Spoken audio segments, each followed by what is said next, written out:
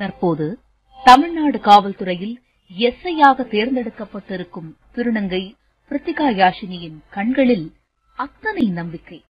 இந்த நம்பிக்கை பிறந்ததற்கு பின்னால் அவர் அனுபவித்த வலிகள் ஏராளம்.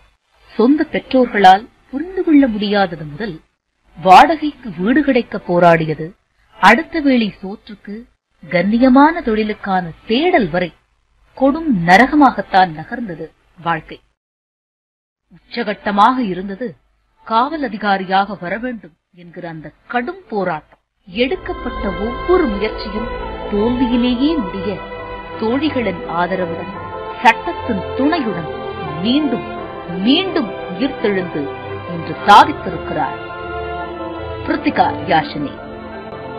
இதோ நம்பிக்கையூட்டும் ஒரு பெரும் போராட்டத்தின் கதை. ஆரம்பத்துல வந்துட்டு ஃபர்ஸ்ட் ஒரு ஃப்ரெண்ட்ஸோட இருந்தோம், பானு, செல்வி, நானு அப்படின்னு சொல்லிட்டு அவங்களோட கான்டாக்ட் கிடைச்சுதான் இங்க வந்து கோடம்பாக்கத்துல இருந்தோம். போக இடம் இல்லாமலாம் போய் கோயம்பேடு பஸ் ஸ்டாண்ட்ல எல்லாம் ஒரு நாள் நாங்க படுத்து தூங்கி இருக்கோம். சோ அந்த மாதிரி சூழ்நிலை எல்லாம் வந்தது. வீடு தேடி நிறைய அலைஞ்சிருக்கோம், வேலை கட்டு நிறைய அலைஞ்சிருக்கோம். சோ வேலை போய் கிடைச்சி ஒரு இன்டர்வியூக்கு போனா கூட எல்லாம் முடிஞ்சிருக்கும் ஆல்மோஸ்ட் ப்ராசஸிங். அந்த சர்டிபிகேட் வெரிஃபிகேஷன் ஒண்ணு வரக்குள்ள பாத்தீங்கன்னா அந்த பழைய பேரை வச்சு அவங்க ஏன் நீங்க இப்படி வந்திருக்கீங்க, இந்த சர்டிபிகேட் நேம் எப்படி இருக்கு அப்படின்னு சொல்லி கேட்கக்குள்ள சோ முழுசா சொன்னதுக்கு அப்புறம் பாத்தீங்கன்னா ஒரு கால் பண்றவங்களுக்கு அப்படின்னு சொல்லி முடிச்சிருவாங்க. பார்த்தா அந்த கால் வராது, வேலையும் கிடைக்காது. இந்த நேரத்துல ஜாப் ஆப்பர்ச்சுனிட்டி அப்படிங்கறது எங்கேயுமே கொடுக்கல டிரான்ஸ்ஜெண்டர்ஸ் பீப்புளுக்கு. அதனால 7 மந்த் எங்க கூட தான் வச்சுக்கிட்டு நானும் என்னோட ஃப்ரெண்டும் தான் அவங்கள பாத்துக்கிட்டோம். சரி இப்படியே இருந்தா லைஃப் வந்து இதாயிராது. சோ அதனால நீயும் ஏதாவது ஒரு ஃபீல்டுக்குள்ள நுழையிற வழியை பாரு, உனக்குன்னு ஒரு ஐடென்டிட்டியை கிரியேட் பண்ணு அப்படிங்கிற இதெல்லாம் நாங்க நிறைய மோட்டிவேட் பண்ணோம். அதுக்கப்புறம் பாத்தீங்கன்னா தான் எனக்கு கேர்ள்ஸ் ஹாஸ்டல்ல ஒர்க் பண்ற ஒரு சான்ஸ் கிடைச்சது.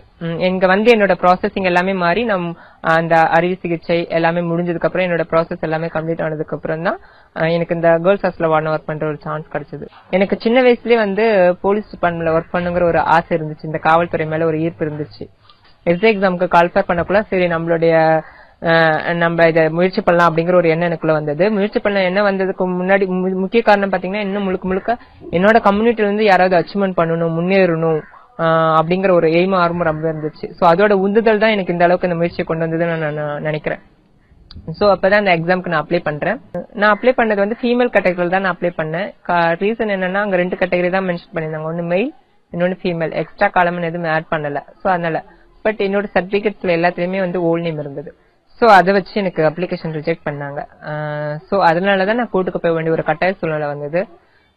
இந்த மாதிரி அவங்க காலம் எது இல்லாதனால தான் நான் ஃபீமேல் காலம்ல ஆட் பண்ணேன். பிளஸ் என்னோட சர்டிபிகேட்ஸ் இந்த நேம்ல இருக்கனால ரிஜெக்ட் பண்ணிருக்காங்கன்னு சொல்லிட்டு சோ அதனால நான் நேம் சேஞ்சுக்கும் அந்த எக்ஸாம் எழுதுறதுக்கும் ஹைகோர்ட்ல ஆர்டர் வாங்கினேன். மறுபடியும் கோர்ட்ல கேஸ் ஃபைல் பண்ண வேண்டிய ஒரு சிச்சுவேஷன் வந்தது. அடுத்த கட்டமா வந்து உடல் தகுதி தேர்வு அதுல கலந்துக்கிட்டோம். அதுக்கு ஆர்டர் கிடைச்சது, பர்மிஷன் கிடைச்சது. அவங்களோட அண்ணாவும் நானும் தான் ரொம்ப ட்ரெயின் அப் பண்ணோம் அவங்கள. காலையில 5 மணிக்கெல்லாம் எந்திரிச்சு டெய்லி ஓடுன்னு சொல்லி அதுக்கப்புறம் த்ரோ பால் பிராக்டிஸ், இது ஒவ்வொன்னா வந்து மார்னிங் ஈவினிங் 2 டைமும் வந்து ரொம்ப இது பண்ணி ட்ரெயின் அப் பண்ணோம். கரெக்டா காலையில 6 மணிக்கு கிரவுண்ட் குள்ள போனவங்க வந்து 12 மணிக்கு தான் வந்து அவங்க வந்து ஹைட் அண்ட் வெயிட்டேஜ் செக் பண்றாங்க. ஆனா அதுக்கு முன்னாடியே 9 மணிக்கு எல்லாமே எல்லாரையும் மத்த பாய்ஸ் அண்ட் கேர்ள்ஸ் எல்லாம் செக் பண்ணி உள்ள அனுப்பிட்டாங்க. சோ இதுலயே வந்து அவங்க ரொம்ப மென்டலா பாதிக்கப்பட்டுட்டாங்க. 400 metre long jump, throw ball, ஃபைனலா 100 மீட்டர் இதுல மட்டும் வந்து 17.5 வரணும். பட் 1 செகண்ட் எக்ஸ்ட்ரா ஆயிடுச்சு, லேட் ஆயிடுச்சு. அதனால ரிஜெக்ட் பண்ணாங்க. இவ்வளவு ஸ்ட்ரிக்ட்டா அவங்கள வாட்ச் பண்ணி அவ்வளவு மைண்ட் பிரஷர் கொடுத்து அவங்க கிட்ட யாருமே பேச விடாம அவங்களுக்கு தண்ணி கூட எங்களை கொடுக்க விடல. ஏன்னா அந்த அளவுக்கு அவங்கள மட்டுமே செப்பரேட்டா அவங்க வந்து வாட்ச் பண்ணிட்டே இருந்தாங்க. வாட்ச் பண்ணி ரிஜெக்ட் பண்ணி வெளில அனுப்பிட்டாங்க. வெளியில வந்த உடனே அவங்க அப்படியே கிரவுண்ட்ல வந்து விழுந்து அழுதாங்க. நாங்க வந்து அந்த வீடியோ செக் பண்ணணும்னு சொல்லிட்டு மறுபடியும் ஹைகோர்ட்ல கேஸ் ஃபைல் பண்ணிருந்தோம்.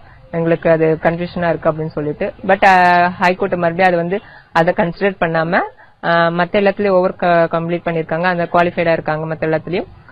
அதனால கருணை அடிப்படையில வந்துட்டு டிரான்ஸ்ஜெண்டர் சொல்லி கருணை அடிப்படையில் அடுத்த கட்டமா நேர்முக தேர்வுக்கு ஹலோ பண்ண ஆர்டர் கிடைச்சது. சோ ஒரு வழியா அந்த இன்டர்வியூ நான் அட்டென்ட் பண்ணி முடிச்சேன். அந்த இன்டர்வியூ அட்டென்ட் பண்ணி முடிச்சதுக்கு அப்புறம் இந்த ஜட்ஜ்மெண்ட் வந்தது. இந்த ஜட்ஜ்மெண்ட்ல வந்தது என்னன்னு பாத்தீங்கன்னா பிரித்திகா யாஷினிக்கு வந்து காவல் உதவியாளருக்கு பணியில ஏற்கிறதுக்கு முழு தகுதி உடையவரணும், மற்ற திருநங்கைகளுக்கு முன்மாதிரியாக இந்த பணியில ஈடுபடுவாருன்னு இனி வரக்கூடிய காலங்கள்ல வந்து டிரான்ஜெண்டர்ஸ்க்கு 3rd காலம்னு அதுல போலீஸ் டிபார்ட்மெண்ட்ல ஆட் பண்ணணும்னு சொல்லி இந்த ஜட்ஜ்மெண்ட் வந்தது. ரொம்ப கஷ்டமா தான் இருந்தது. எனக்கு ஒவ்வொரு தடவையும் எனக்கு தோல்வி வரக்குள்ள வெற்றிக்கான முதற்படியே தோல்வின்னு தான் சொல்லுவாங்க. அப்படிதான் ஒவ்வொரு தடவையும் நான் தோல்வியா வரதான் எனக்கு அதே அப்படியே ஒரு படிக்கற்களா அமைஞ்சது. அந்த படிக்கற்களை வச்சுதான் நான் ஒவ்வொரு ஸ்டெப்பா முன் வந்துதான் எனக்கு ஃபைனலா அந்த வெற்றி எனக்கு கிடைச்சிருக்குன்னு நான் நம்புறேன். இது வந்து எனக்கு கிடைச்ச வெற்றியை நான் கருதவே இல்லை. என்னோட திருநங்கைகள் சமுதாயத்திற்கு கிடைச்சக்கூடிய மிகச்சிறிய வெற்றி தான். அதுக்கு வெற்றிக்கான முதல் படிதான் இது. சமூகத்தில் சமூக மதிப்பு எதுவும் இல்லாமல் தனிப்பட்ட சமுதாயமாக எந்த தொழிலும் செய்யாமல் தவித்து வந்த 3ஆம் பாலினத்தவர்களின் மத்தியில் சேலத்தை சேர்ந்த திருநங்கையான பிரித்திகா யாசினி காவல்துறை உதவி ஆய்வாளராக பதவியேற்றுள்ளது திருநங்கைகள் சமூகத்திற்கு பெரும் நம்பிக்கையை உருவாக்கியுள்ளது.